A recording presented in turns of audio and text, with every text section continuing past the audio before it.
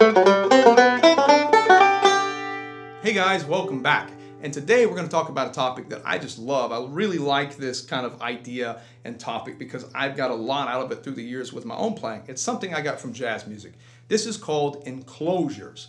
And before we get started, I'm going to direct you to a name, the guy by the name of Clifford Brown. He was a jazz trumpet player, and he was just an absolute master at this. So if you want to hear this on a recording, go listen to him. He's the guy to listen to. And that lick you just heard me do, that's something you probably heard maybe Joe Pass do if you're familiar with jazz guitar. He did that a lot. And even Django Reinhardt. So what is an enclosure? You can imagine the idea. It's enclosed, right? So hopefully we're getting you a hint here as to what this is. So here's what an enclosure is, and it leads to a good bit of chromaticism if you like that sound or you want that more chromatic kind of sound in your playing. So I'll give you just a real simple example. We're going to start with the basics. So here's a G chord, right? And you've got a G note. So that's what is going to be called my target. I'm going to target that note. That's where my destination is, if you will. But if that's G, look at all the notes around it. Now, your fingers are only so big, so you're going to be limited here. And also the ears can only accept so much, so far away. But basically what we're going to do is, let's start with the easiest enclosure to understand. So what we're going to do is we're going to play a half step below the target note and then a half step above the target note.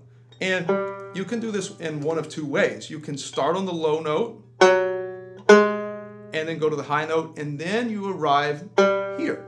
So you get, so if I'm playing,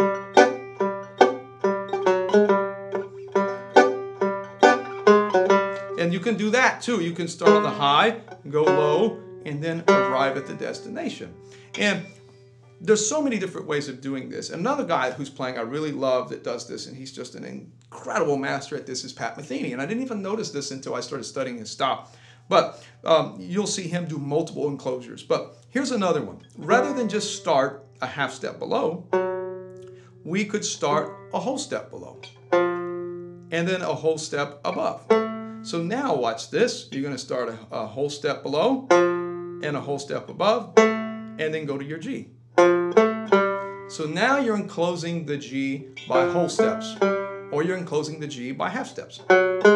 And once again, you can go in any order. You can go high, low, or gotta have some more flexible fingers to do this. And what I was telling you with Pat Metheny is sometimes he gets a little carried away with this, and he'll go enclosure crazy and do something like this. Now, what in the world did he do? He started off whole steps, half steps, and then the chord tone. Or let's start from the high note. And once you get this, you can apply this to basically any chord tone. I'm on the one here, but we could go up to the third. If we go up to the B or the third of G, now watch what I'm going to do. I can enclose it like this. And if I apply this on both chord tones,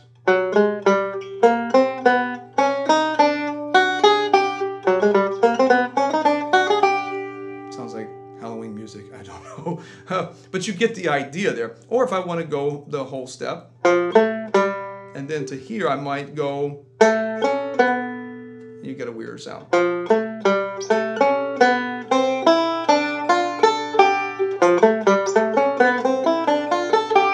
And there's your whole steps. Or you can combine some of them. If I'm over a G chord, it's lasting a while. Now that one is a little trickier. So I went whole steps, half steps, chord tone, I let it sit there for a bit, and then I went high to low on my half steps, and then I targeted it. So I went. Let's do it in real time. Or maybe different ones. You can come up with all sorts of ones.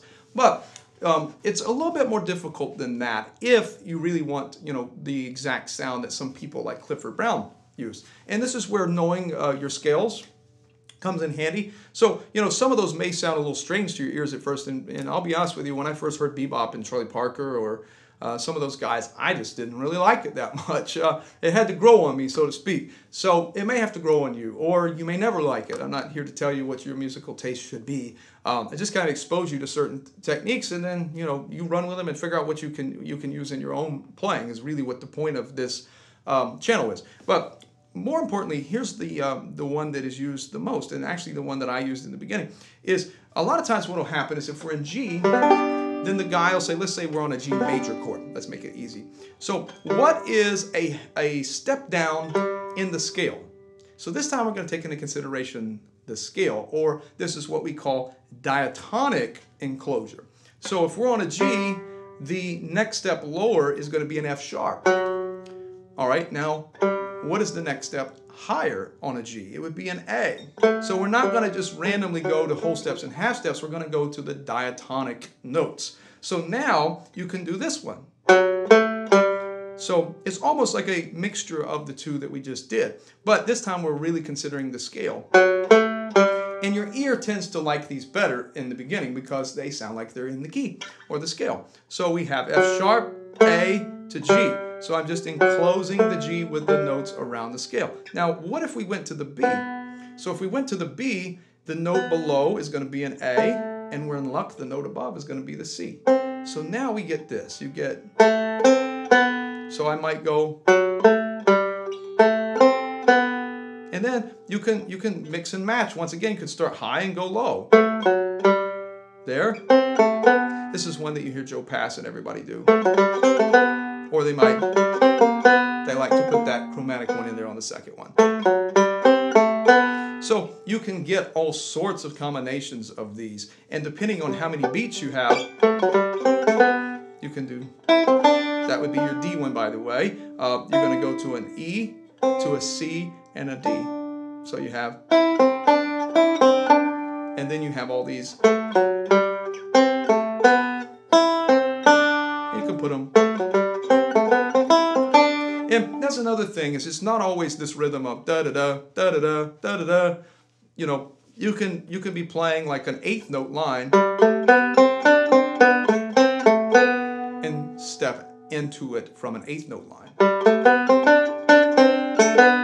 Or, the other thing too is they don't even have to be eighth notes. You might whole notes and things like that. A good exercise, if you want an exercise, let's say to quote master these, is get to the point where you can enclose the 1, the 3rd, the 5th to begin with, just to try. It's nothing complicated. And then you can even get into, like, let's say you had a G7. This would be more advanced, maybe the next level, if you will. So then if you want a G7 chord, you can do the whole half step thing. And end up some weird sounds. You can also go in the diatonic series, which would be an E and a G. I like that, actually.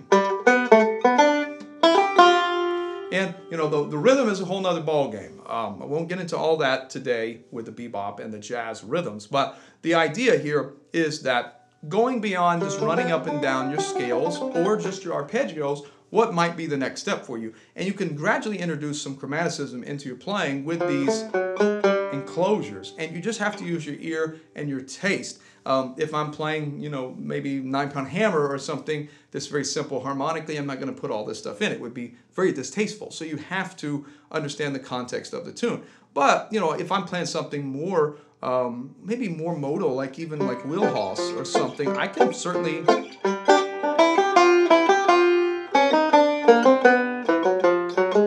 I can put those things in there, You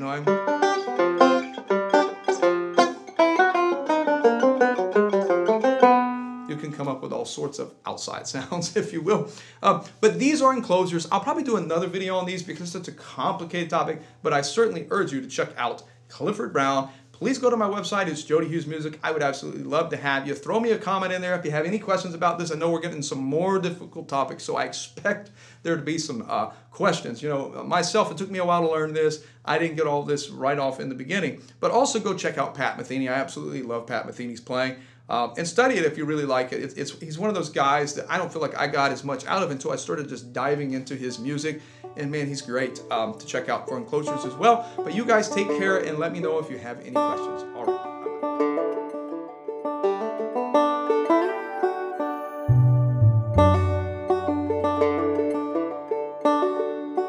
Bye-bye.